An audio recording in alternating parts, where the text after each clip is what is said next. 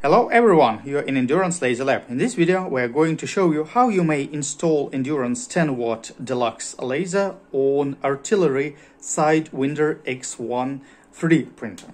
So here's our guy, everything looks normal. You see our extruder, everything's fine. So we need to remove the fan first, then plug into fan 1 pin, and we are ready to go. So as you can see, we remove the fan 1, and we also need to remove the side block from here because we need to wire to fan 1 pin. So here is our pin that we are going to use, fan 1. So we just need to remove it, and we usually send a 2-pin connector and just plug it in. And don't forget that sometimes it has inverse polarity. So plus it's red, normally black is ground, but here we checked on a multimeter and we have inverse. So we have negative on red and 24 volts on black. And keep in mind that our lasers work from 24 volts PWM.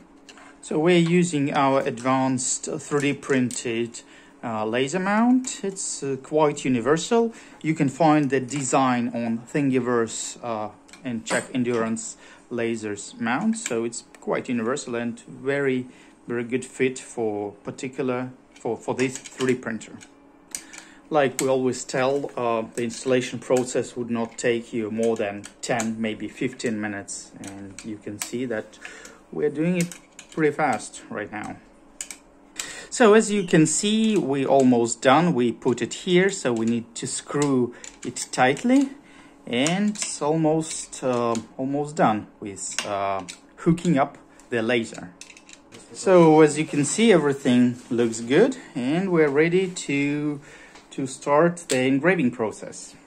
Okay, so now we need to adjust the height. So the laser Endurance lasers are already pre-focused, so you just need to set up a proper focal range from the laser to surface, and we put our painted black and a black aluminum plate card.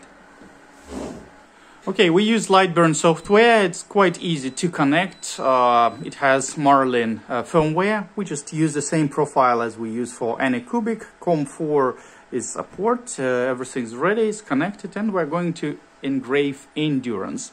The laser parameter is 99%, and 50 millimeters per minute is our engraving speed. Okay, so as you can see, it engraves, and I'll show you the final result. You can also use air assist. We just don't need it for laser engraving. We're doing it at home, and once you operate the laser, don't forget to wear goggles all the time you operate the laser. So looks awesome, and hope that you guys like this video. Please share it with your friends. Don't forget to visit our website endurancelasers.com and our online store endurance-lasers.com. My email is gf@endurancerobots.com, and if you have any questions, let me know. My phone is +7 916 225 402.